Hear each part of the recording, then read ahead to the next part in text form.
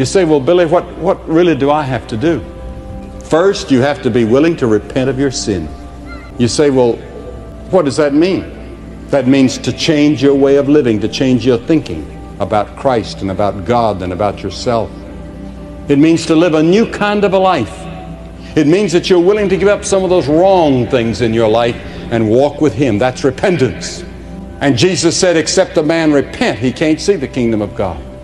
Have you repented? Are you sure of it? Did that change take place? I'm not talking about, did you say, oh Lord, I'm sorry. That's not repentance. Oh Lord, I've sinned. That's not repentance. It means a change. Old things have passed away and everything becomes new. And then the second thing, you must receive Him by faith. But as many as received Him, to them gave He power to become the sons of God, even to them that believe on His name. Just simple faith.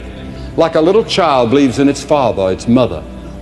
You believe. Jesus said you have to become like a child. You may be the professor at the university in mathematics or some of the sciences, but you have to become like a little child when you come to Christ. In faith, believing.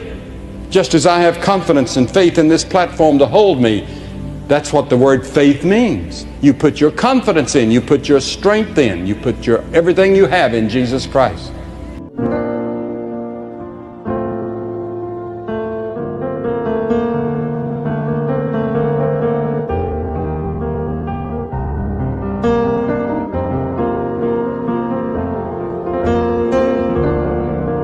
Thank you for watching. Don't forget to like, share, leave a comment and subscribe to our YouTube channel and Facebook page, God's Daily Inspiration. To God be all the glory and God bless us all.